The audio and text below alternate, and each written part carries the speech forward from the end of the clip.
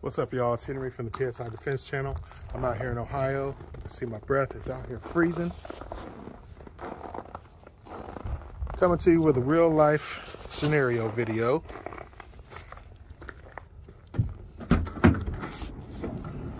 So this is my delivery vehicle. As you can see, it's cold out here. It's about just under 12 degrees Fahrenheit. Negative 11 degrees Celsius. All right. The reason I'm out here, this is my truck gun. The good old FSC build with an Aurora front end. Got a First Strike tank on the back. Comritech on-off switch. Sterling Self-Defense hooked me up with a Trijicon RMR on here.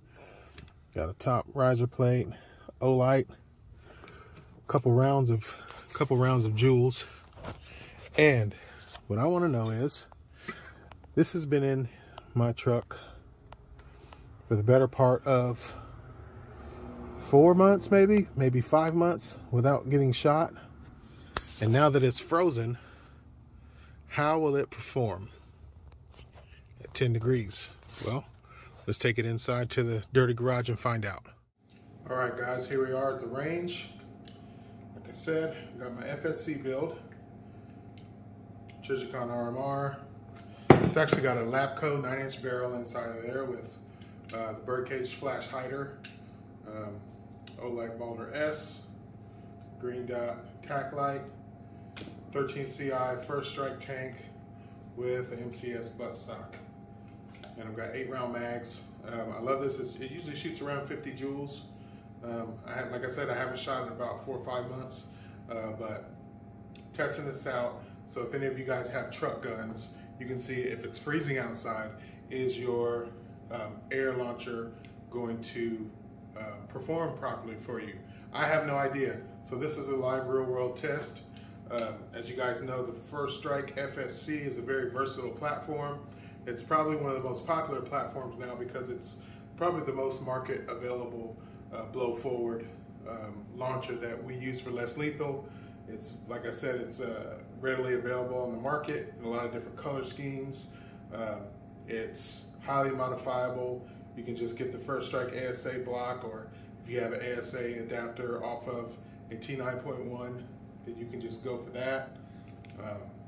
You know, can have multiple configurations all the way out to a rifle, to a CQB style carbine like I have here with the Grimberg front end. Many companies make a really nice front end that holds mags. Some of them don't hold mags.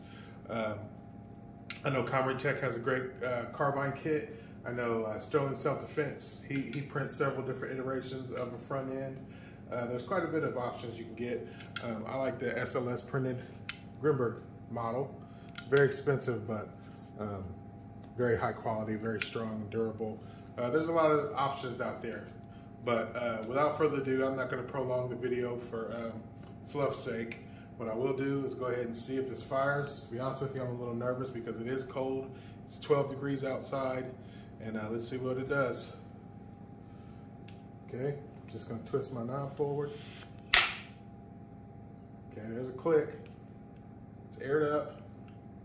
Doesn't sound like it's leaking. All right, let's see what we got.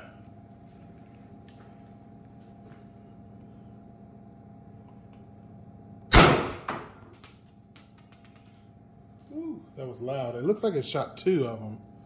So that was 191, but let's see what we got here. 364. Let me find out. 364, that was pretty good.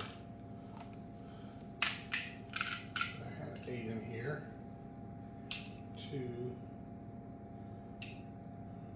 1, 2, 4, 5, 6. No, I just shot 2. Okay. The first shot seemed like it was very low powered. Second shot seemed pretty good. I'm gonna load this full mag here. Let me go ahead and back up so that it doesn't bounce out of the trap like that. My Kevlar is really cold, so. 364. 356.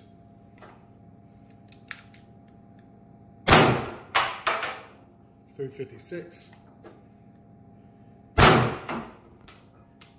356. 360. That might be 358. Let's see.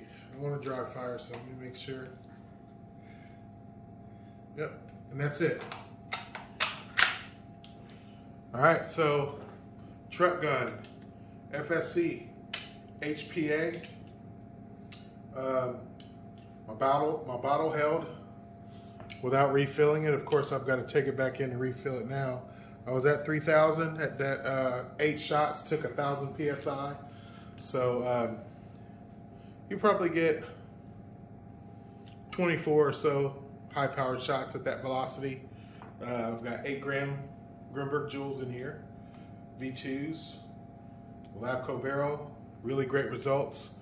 Since I got it here, I'm gonna go ahead and take it inside, let it warm up. I'm gonna lube it, clean it, give it some TLC and love, and then fill it back up, throw it back in the van, because as you can see, as the test results show, cold did not affect the performance too much. That first shot was under 200, which was strange, but still, it seemed like 2 flew out, and yeah, look. Oh yeah, I do keep an extra one in the breech, so 2 had to have shot out because it cracked this joule here. Cracked it in half. So usually when you do shoot 2 projectiles in the first shot, you get some strange off readings. It kicked hard, it shot loud, so I have no reason to believe that it was anything less than what the other shots were. It felt exactly the same. But there you go. In the cold, your truck gun should be all right if you keep it properly maintained, properly lubricated, properly cleaned. It should not give you any issues. But I do recommend maybe before winter, maybe a good strip down, a good cleaning, because it's going to be out in your vehicle. Make sure you always check the tank pressure. The way I have it sitting in the truck, I have it under there where I can just take, you see I had that towel under there, because if you get pulled over, the police are going to look into your vehicle and try to see if they see anything, which is their job. If they see this buttstock, they may assume that I have an assault rifle in the car, and they'll be on heightened alert. There's no need to make their job any worse than it already is. So I keep that towel there, but it allows me to check the gauge very easily by just pulling it back. Okay, I got plenty of air. I'm not losing air. Okay, I'm good to go. Boom. Yeah, wonderful truck gun. Compact, 2 mags on deck. There's a guy on Facebook that he's working on doing a buttstock with a 3rd mag that you can put there. Probably looks like it would be a little bit more balanced. The mag was about right here maybe. Made it a full buttstock with the mag here.